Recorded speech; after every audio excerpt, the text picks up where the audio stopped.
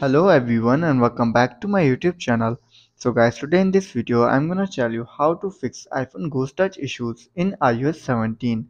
So guys, many iOS 17 users are complaining about after updating to the latest version of iOS 17, they are facing an issue of Ghost Touch.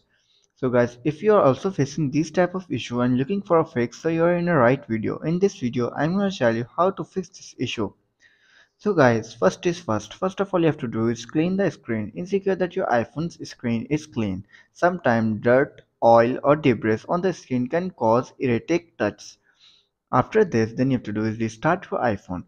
A simple restart can often resolve minor software glitches. Turn off your iPhone by going to your settings, scroll down and then tap on general. Again scroll down, then tap on shutdown. Shut down your iPhone and then restart it after 15 to 20 seconds later.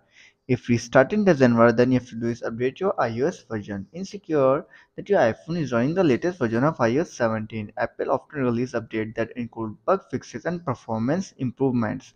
So you have to go to your software update and check if there is any available update for your iPhone. If there is, then simply update your iPhone to the latest version of iOS 17.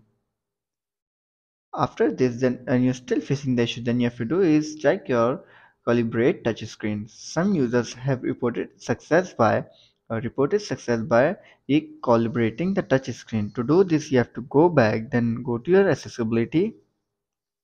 Now tap on touch. Now scroll up. Now tap on haptic touch, and you have to make sure that it's on fast. If it's on default, then you have to do is tap on it fast.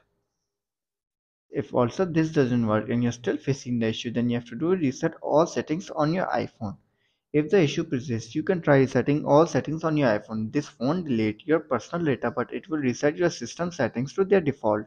To do this, you have to open your general, scroll down and then tap on transfer or reset iPhone, tap on reset all settings, enter your passcode and fix your issue. So guys, if this video helps you, then make sure to like and subscribe my YouTube channel for upcoming videos, and thanks for watching.